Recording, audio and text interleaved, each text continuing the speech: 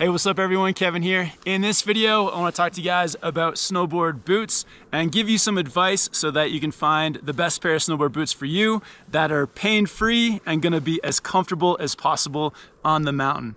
I think that boot pain is probably the most common problem in snowboarding. It stops a lot of people from getting out there and really enjoying snowboarding. So hopefully through this video, I can help you guys find a comfortable pair of boots and never experience boot pain again. So let's first run through some of the most common types of boot pain. I think the first one is just pressure points down the side of the boot. For me, I've had a few pairs of boots where there's been just really painful pressure points, either down the side, down the back where my Achilles is, or even across the top of the tongue of the boot. So pressure points is something to definitely look out for. Another area is at the bottom of your boot where your arch is. So the bottom of your foot just becoming really achy because of a lack of support at the bottom of the boot. Also, just having boots that are too small, so you're getting your toes cramped at the front. This is one of the worst parts about boot pain. A problem that I've had is getting snowboard boots where my toes are not just touching, but they're like pressing against this end. And a lot of times people will tell you, don't worry about it. This is gonna expand and you're gonna be fine. But I've had at least 5 pairs of boots in my life where I've gotten my foot measured. There may have been a little bit of pain when I was trying on the boots, but then throughout snowboarding for the first couple weeks or month, I was just dying in pain because this area of the boot didn't expand and I was just dealing with that pain and eventually either had to sell the boots or give them away. So for me, my shoe size is 10.5 and my snowboard boot size is 9.5. So I do go down one size. So I'd recommend when you're starting out trying on boots, start with your same size as your shoe, then try a half a size smaller, and then try a full size smaller and see how that feels. So let's quickly go over the different parts of the snowboard boot and how they may affect the comfort. First, you've got the outer shell of the snowboard boot. This is what gives the boot its rigidity, its stiffness. Also, it's what makes the boot waterproof. And with this part of the boot, what can cause boot pain? I mean, first, on the inside of the boot, if there's any harsh materials, like sharp bits, or just unfinished parts on the inside of this harsh material, that's what can give you those pressure or pain points. Also, how stiff and restrictive the material is. So this boot is a mid-flex, and I find with a mid-flexing boot, your ankle and your foot is gonna be able to move. Allowing your foot to move around gives you some comfort as well.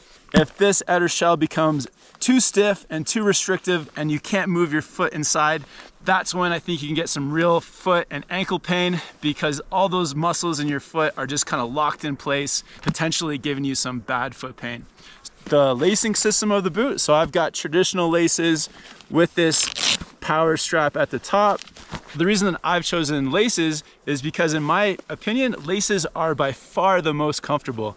This nice soft lace, when you do it up tight, it's gonna give you a comfortable feeling compared to some of the other systems that may be metal or made from a really strong rope material. For the 1 minute it takes for me to do up these laces, I don't mind trading that off for the comfort of laces. You also have the sole of the boot, and this is an important factor in obviously the tread for doing some hiking, but also the thickness of the sole is important. And I like a sole that's not too thick and actually just a little bit thinner because it allows you to feel what's going on with your snowboard. You also want a sole that's gonna give you some cushioning for landing things, all that kind of stuff, for absorbing vibration. If you're to have a boot sole that's very hard and rigid, then you're gonna feel all those vibrations coming up through your boot. On the inside of the boot, you have the inner liner, and this is another thing that will contribute to your foot's comfort. These Vans liners have this X cage, so this is designed to keep your heel locked into the back, but with this added foam material, so your ankle bone can sit here and keep your heel locked in behind. The thickness and rigidity of the inner liner is also really important to look for. So this one, it's decently thick, telling me a few things. One is it's gonna give me that cushion so that I'm feeling most of this and not most of this hard shell. And it's also a bit rigid too, so some of the rigidity of the boot is gonna come from the inner sole. The other place for comfort is on the inside. So when I look inside here, it looks like it's gonna be nice and comfortable. There's not any weird pieces of material that are sticking out, potentially giving you that pain around your ankle. On the inside of the inner liner, you also have the footbed. This is what gives you arch support, gives you some more cushioning as well. These are also very easy to swap out or replace. So if you have like a really high arch and need some extra arch support, then you can swap this out. Get one from a drugstore for $30, or you can get custom footbeds up to $300. For me, this one has been super comfortable, but if you need that arch support, then you got some options.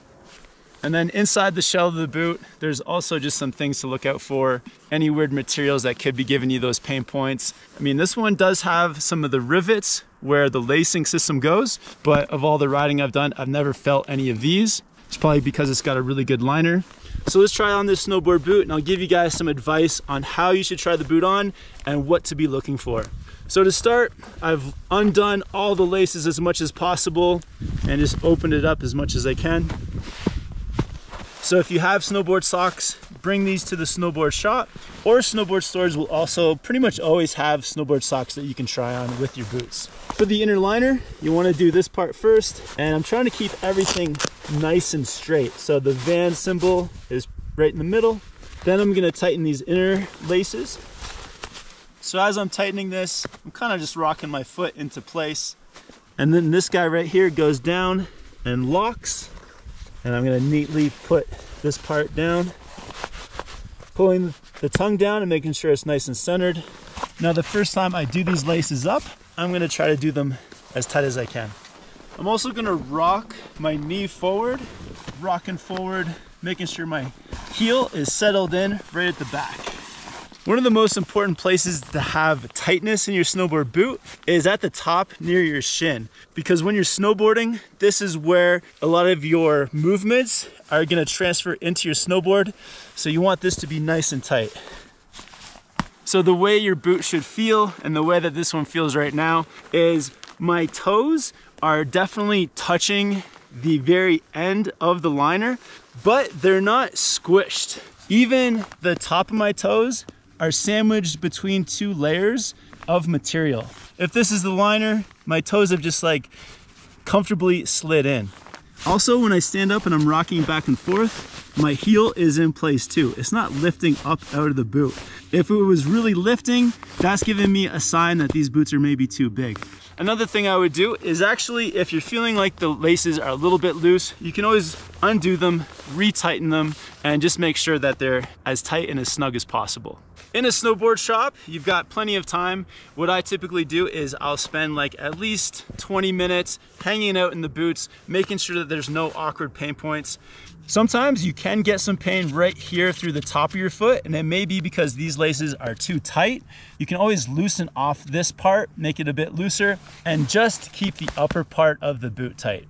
In the store, you want to be walking around, bending your knees like you're in your snowboard stance, and just feeling out the boot. Ideally, you want to have no pain in the store, and that's going to translate to no pain on the mountain.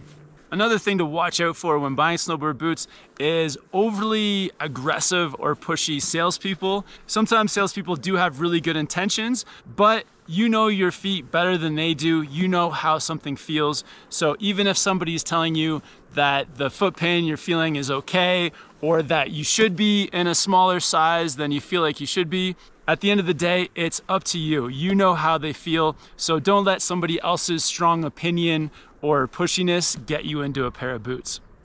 Another thing that can help you find the best pair of boots too is talking to friends and seeing what boots they recommend. If you have a friend that has a pair of boots and they absolutely love them, they think they're super comfortable, then that may be a snowboard boot that you want to try out.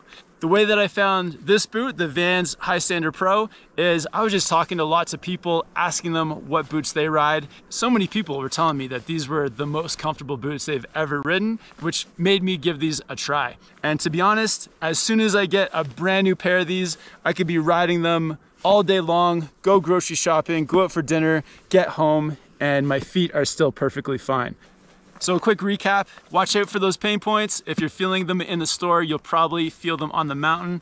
Also make sure your snowboard boots aren't too small. That's gonna put you in a whole world of hurt. When you're trying on the boot, spend enough time in them to make sure that they're right size, your toes are comfortable, your heel is secure at the back. And then finally, don't get pressured into a pair of boots that might not be perfect for you. If you have any questions about snowboard boot pain, hit me up down in the comments. I'll also put a link to this boot in the description if you want to check it out. Thanks for watching, have fun with your snowboarding, and I'll catch you in the next video. He's dumping.